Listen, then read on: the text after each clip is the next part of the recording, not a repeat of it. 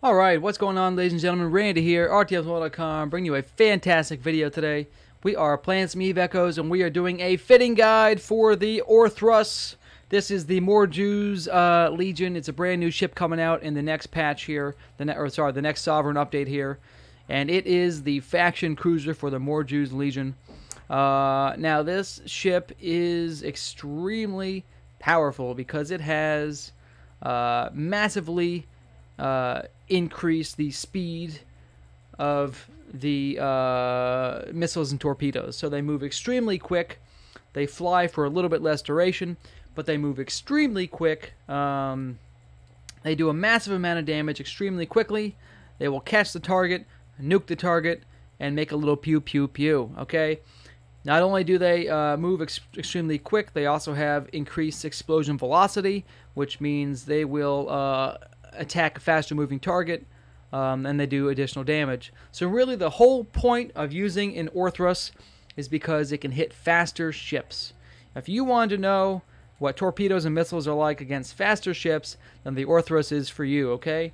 It also has increased warp scrambler range, which is really nice, because with my warp scrambler, I'm at 23.44 kilometers of range, which is pretty freaking good. So my range with the torpedoes that I'm currently equipped is 17.82 kilometers. So I'm going to get extremely close to them, and I'm going to launch these suckers, and they're going to move at, as you can clearly see, 7,425 meters per second. So these can basically hit any ship that I engage. Any ship that I can get close enough within 18 kilometers of, I am going to hit them with these torpedoes, and I'm going to blow them into oblivion. Okay. Now the Orthrus has a massive amount of passive cold DPS because it does have 6 weapon slots, as you can see here, versus other faction cruisers only have 4 to 5 weapon slots. The Orthrus has 6. It sacrifices the low slot to get there. Okay, so I am using in this particular build the A-type medium torpedo launchers. By the time this weapon comes out, A-type missile launchers, by the time this ship comes out, the A-type missile launchers should also be available, so you can actually replicate this build. Okay, I'm running a micro warp drive. This is a Type C, and the reason it's the Type C is because my my power grid is just about maxed out. So with the Type C, I've got 9 power grid left. Do I need a Type B or A? Maybe. But right now I think we're good because my current navigational speed is 2,731 meters per second. So I move extremely fast. The goal is get into the target, lock them down. Okay, once I lock them down, they're gonna have no MWD. Maybe they lock me down with a scram and I lose my MWD. But I move pretty quickly, and with a web and a scram, with a passive movement speed. Check this out. I still move pretty quickly even without the MWD. Okay, the Orthrus is a fast ship. Alright, hang on, let me get this. The Orthrus is a fast ship, as I was saying.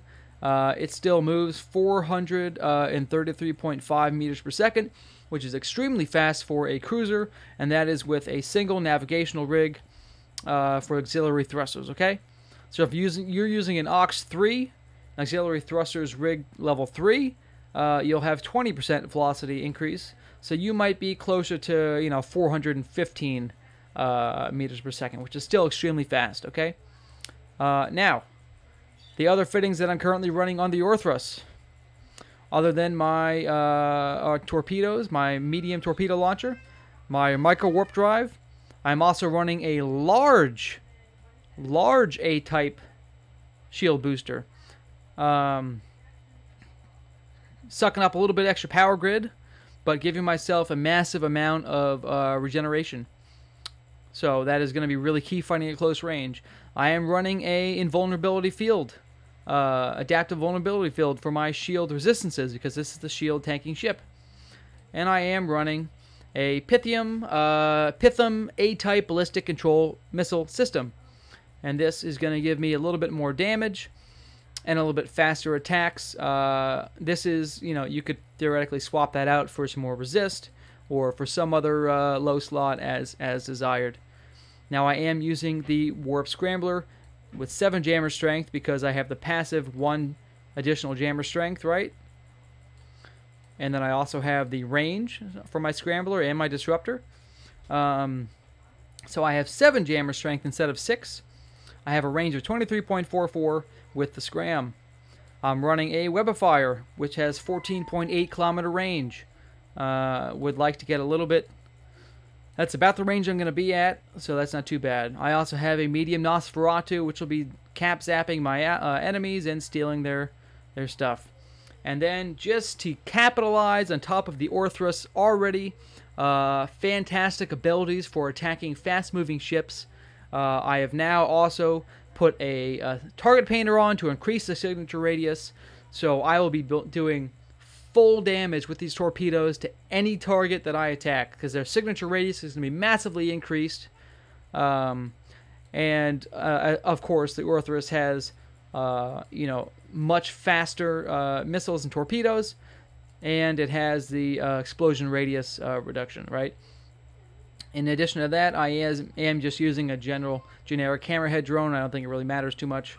As far as the rigs I'm using a bay low accelerator. I'm using 2 of these to give myself a total of 22.5% faster bay loading.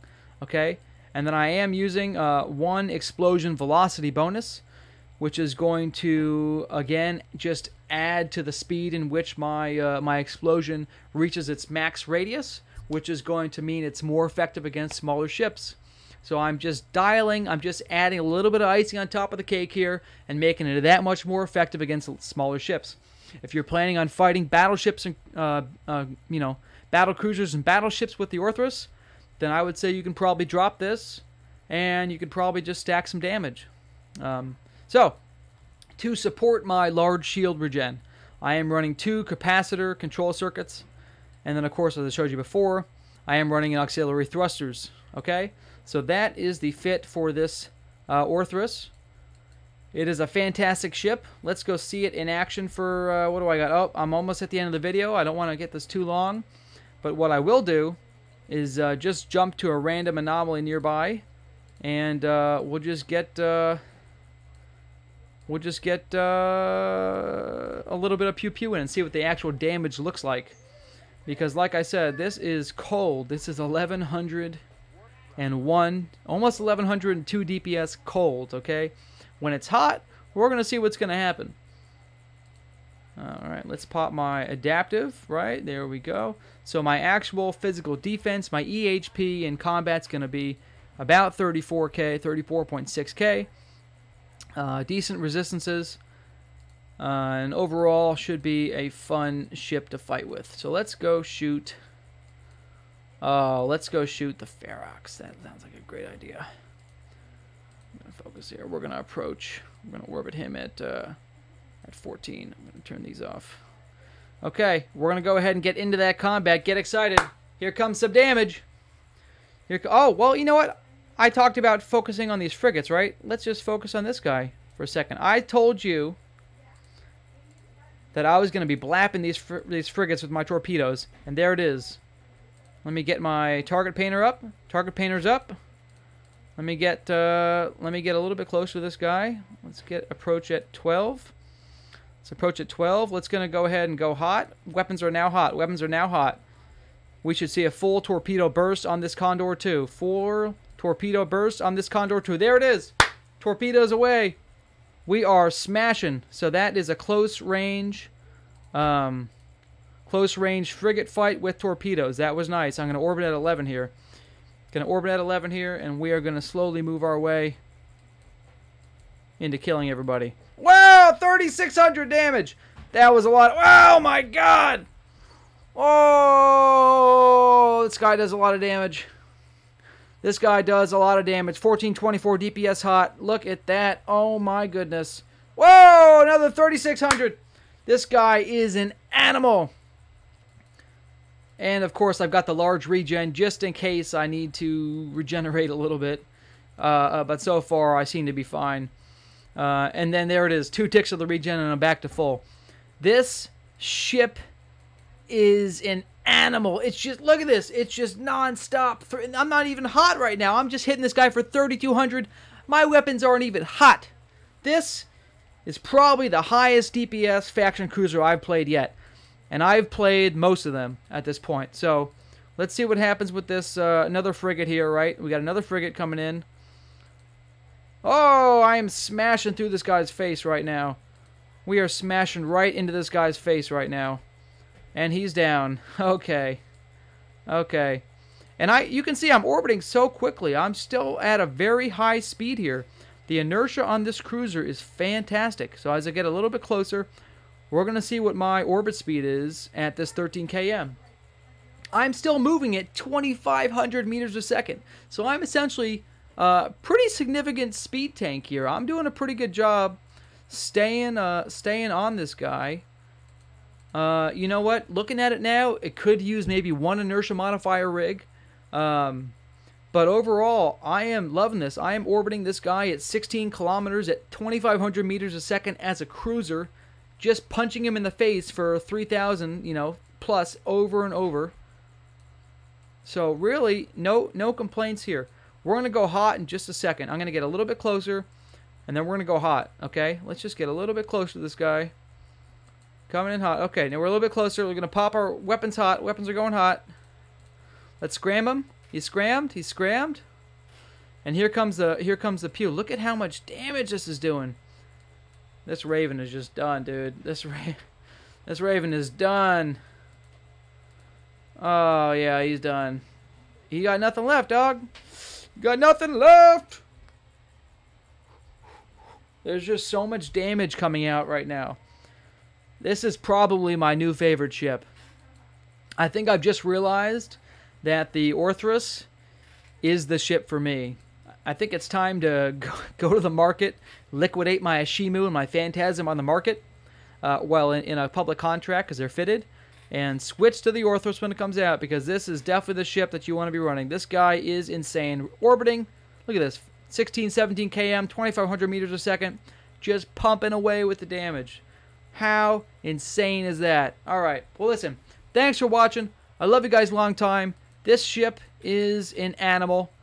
Stay tuned for more videos this weekend and throughout the week as we continue to play these fantastic ships. Love you guys a long time. Randy out.